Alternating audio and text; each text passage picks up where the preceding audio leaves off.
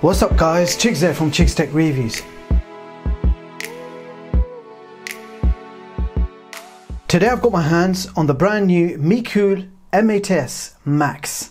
Now this is a full Android TV box powered by the S912 Octa-core CPU along with the Mali T820. Now you've got 3 gigs of RAM, 32 gigs of internal storage, dual band Wi-Fi AC, we have a 100 megabyte LAN port, Bluetooth version 4, full Android version 7.1. This supports 4K HDR at 60 frames per second, HDMI version 2.1 with 5.1 surround sound. Comes with an infrared remote control and for the first time that I've ever seen, a cooling fan built in to an Android TV box. So looking forward to testing this one out. Now inside the box you will find user manual, HDMI cable, a UK power adapter, and the voltage is 5 volts 2A. This comes with a standard infrared remote control which is powered by 2 AAA batteries, and you can control your television with this remote with the instructions on the back. And if you're wondering if that fan makes any noise at all, well, it's actually whisper silent. I'm going to put it on the desk and measure the sound levels for you guys with my sound meter. So you do in fact have a very silent fan. Now without further ado, let's go ahead and hook this up to my TV and capture card and find out exactly how good this TV box really is. I'll be right back. So first of all, I ran a boot up speed test, and this TV box took 18 seconds to fully load the home screen from a cold start. And here is the home screen for this TV box. Now this is Micool's default home screen. Now we have seen this same home screen used in past Micool boxes. So we have a fixed row of icons at the bottom which cannot be changed, but you do have a customizable section at the top. So you just hit the plus sign, select your favorite apps, and they will immediately appear. Now let's quickly go over to the main settings and check out the system storage info. So this TV box has 32 gigs of internal storage, from which 25 gigs are free to use. And if we have a quick look in about, you will see that we are running Android version 7.1.1. Now let's check out the complete system apps. Here are all the apps available on this box as standard. I have not installed anything yet, and you do have quite a few apps to get you started, including YouTube, Netflix, Google Chrome, and of course the full version of the Google Play Store. So the first thing I tested was Miracast with my Samsung Galaxy smartphone, and it connected straight away. There was no lag whatsoever. You have yourself a smooth screen mirroring experience. Now not only do you have Miracast, this box also comes pre-installed with AirPin Pro, and that will allow you to mirror your iOS screen. So I did test this out with my iPhone, which is running the current latest iOS version. And as you can see, screen mirroring experience is nice and smooth with no issues at all.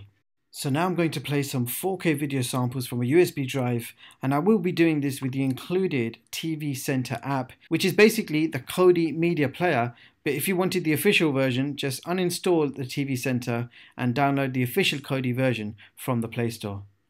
So let's check out some 4K, shall we?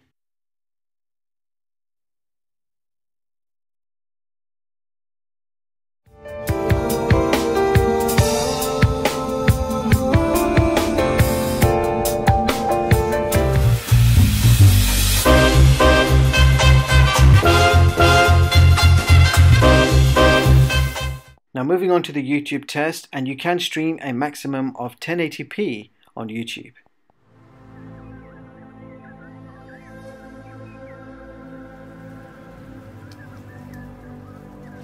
Don't underestimate who I am. I do not stand by. I know you want to fight, but there are other ways of doing your duty. LAPD, let's go. Do you have a more specific address? Compton! That's not how Uber works. So next up was the Netflix test, and you can stream a maximum of 480p on Netflix, and it works absolutely She fine. greets her 1-year-old cub. Likewise, Amazon Prime Video is also working absolutely fine at 480p quality. We need to leave this place right now. Let's go. So moving on now to the gaming test, and we're beginning with a new game called Gear Club.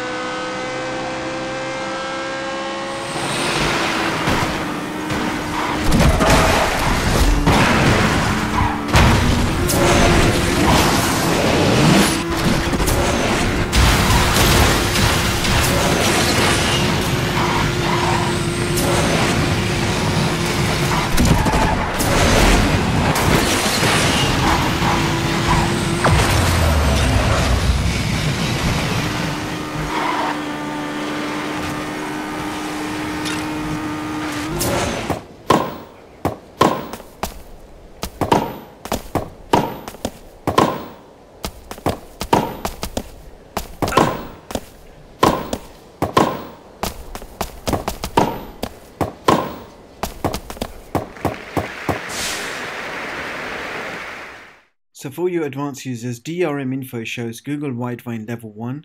And here is CPU-Z showing you the clock speeds, firmware versions and route information. And in the Wi-Fi speed test, we got download speeds of 36 and upload speeds of 18 megabits per second. And our current top speeds are between 67 to 70 megabits per second.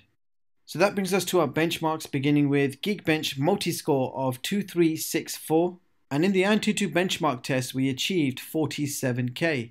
So let's see how that compares with the others. So here is the top performing Android TV box chart of 2019, showing you the latest TV boxes and seeing how they compare with each other. And as you can see, the Micool M8S Max has taken position 20 on this chart with a rating of 8.4 out of 10. Now you can view the full versions of all my charts online at chickstech.com and read them at your leisure. So there you have it guys, that was the new Micool M8S Max. So here are my thoughts on this device. This box performs very well. The fan is quite silent in operation and does a great job at keeping the system running nice and cool. Now it means you can game as much as you like on this device. Streaming wise, a maximum of 1080p on YouTube and 480p on Netflix and Amazon Prime Video. And I'm very happy to say that Netflix is working fine with no issues at all. Now you have support for both Miracast and AirPlay, which is wireless screen mirroring from Android and iOS devices. Android 7 is very fast and smooth in general use, although a little dated now, but hopefully Micool drop a firmware update pretty soon. Furthermore, there is no USB 3 and I was not getting my top Wi-Fi speeds, but if you can get yourself closer to your router, you will then receive your top speeds. Nevertheless, I was able to stream any content with no buffering issues. Bottom line, this box offers a pretty decent and powerful octa-core performance, and a silent built-in fan means no overheating issues. I'm definitely very pleased to see the built-in fan working so well, and hopefully we see more TV boxes with built-in fans just like this one. So good job for Micool for always bringing us some great new innovation, and I really do hope Micool drop Android 9 Pie update very soon for this box, and if they do, I should certainly follow up with an update video. And with that being said, I'll leave the links in the description so you guys can check this product out. Meanwhile, thank you so much for watching, and I hope you all have a brilliant day. See you in the next one, guys.